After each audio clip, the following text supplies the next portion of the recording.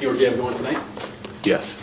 What's just kind of the mood in the locker room today? I know you said that yesterday guys were feeling good. It's kind of carried over. Yeah, it's carried over today.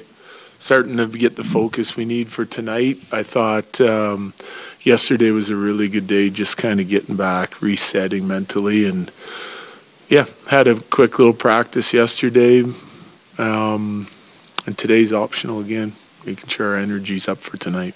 Can I ask you about that a little bit? There's Yeah. philosophy with coaches in the past, different thoughts on morning skate. Is the optional something that you're kind of embracing, or is it just kind of lining up that way with the way you guys are practicing? No, I'm embracing it. I think it's like some of our guys want to skate, so we're giving them the option to go on. And some guys are implementing other morning routines. Alexi has a lot to do with that, our strength coach. Some guys can get some quality lifts in the morning, and there's science behind it, and there's things that he wants to accomplish with guys throughout the course of the year. And it's another morning where you can activate the nervous system. So we're doing that. I don't mind not skating. Last year we had a lot of actually, for the last few years, you have a lot of games where you come out, you got a couple of guys dinged up, you got, our top guys with lots of minutes, so we'd have a lot of optional practices. So we'd want to skate in the morning, get the power plays, zipping it around a little bit. And but we've been doing lots of practice, right? Training camp's a long time, lots of practice.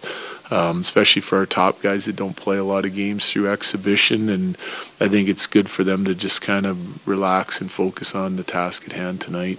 Do you envision Shillington or Ludwig, one of those guys, getting a game here soon? I guess is tonight an option for either of them?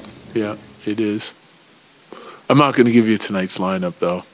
We had the question marks yesterday in practice, and it doesn't do me any good to give the Islanders our lineup.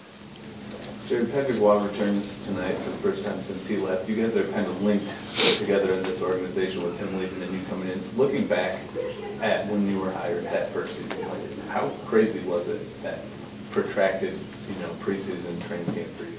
Yeah, it was. Well, getting to know everyone is the toughest thing in a short time frame. I actually really liked the way our staff came in and the meetings we had and the preparation through training camp. I thought it was a really good training camp. Good start to the year, really, It was when we lost, I think, Varley and EJ right around the same time where things started to fall apart. It was really challenging. But I was proud of our guys and our staff for, the work we put in through training camp. But getting to know the players, the staff, how everyone operates, the familiarity with the league for me, I think was a challenge in this short amount of time. As far as me and Patty goes, I probably owe him a big hug and a steak dinner. It's like everyone does what's right for them personally, but for me, it just opened a once-in-a-lifetime opportunity. Have you ever met or spoken to him since? No. Does it add something extra to this game to have him back here, maybe just for the crowd and that?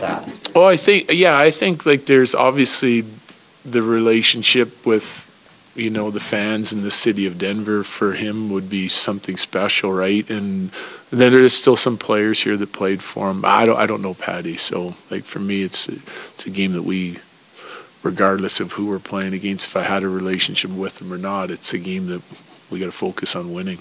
Do you have any plans to try to meet him after the game? Probably not. Okay. You talked about young guys, you want them to stay with their game. When you're playing with McKinnon and Randon, it might be intimidating to kind of hold on to the puck. Do you have to talk to Kovalenko a little bit? Yeah, we did going in, and I talked to him this morning actually again, because I thought that line was really good. Got better as the game went on, actually.